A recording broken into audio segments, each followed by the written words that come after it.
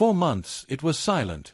The most distant human-made object in history, Voyager 1, was drifting alone in the abyss, sending back nothing but gibberish. After 45 years of groundbreaking exploration, it seemed the journey had finally come to an end, until now.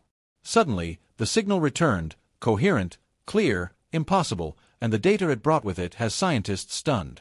And one Nobel Prize-winning physicist has issued a chilling warning. This changes everything. We may be looking at something that shouldn't exist. What has Voyager 1 found at the edge of interstellar space? And why are some experts whispering that this may be the key to unlocking the greatest cosmic mystery of all?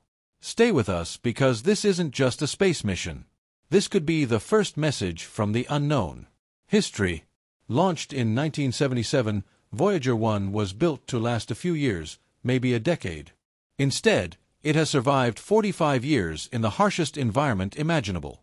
It flew past Jupiter, past Saturn, and then was flung outward by gravity into deep space beyond the pole of the planets.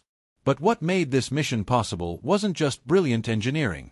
It was a cosmic coincidence that happens once every 176 years.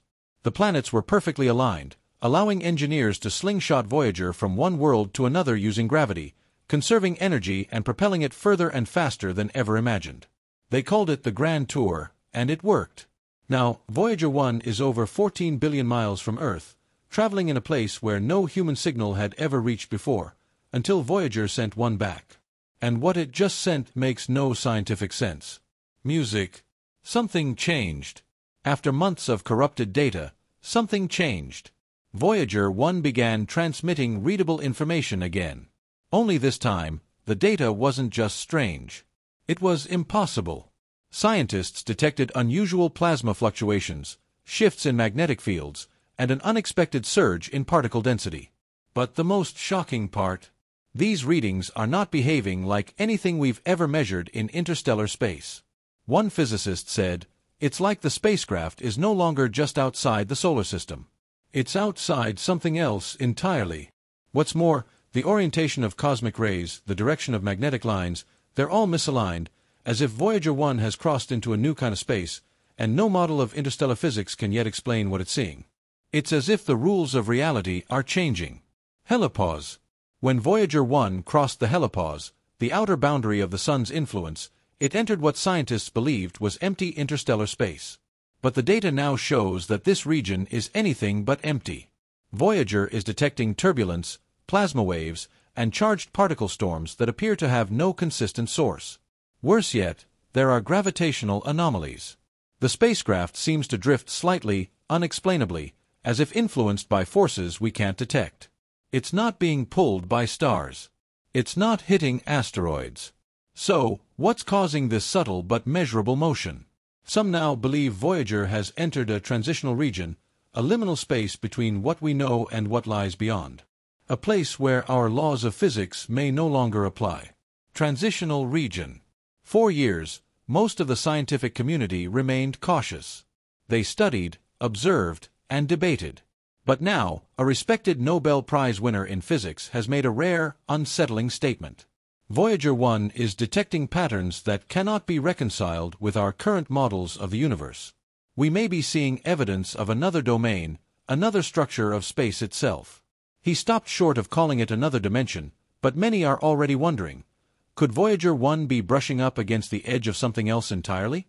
A multiverse, a boundary of simulated space, or even the outskirts of a cosmic construct we can't yet imagine. Pulse. Among the new data, scientists discovered a rhythmic fluctuation, a pulse coming from a region Voyager 1 recently passed through. This signal isn't natural background noise. It's structured, timed, and repeating. Initially, it was dismissed as interference or a fault in the instruments, but the pattern was consistent, matching no known stellar phenomenon. It wasn't from a pulsar, not a quasar, and not from any known source of radiation. Then came the unsettling realization. The pulse seems to be reacting. In certain windows, it increased slightly after each of Voyager's data bursts, as if something out there was listening and responding. Cosmic grid. One of the engineers working on decoding Voyager's latest transmissions made a curious observation.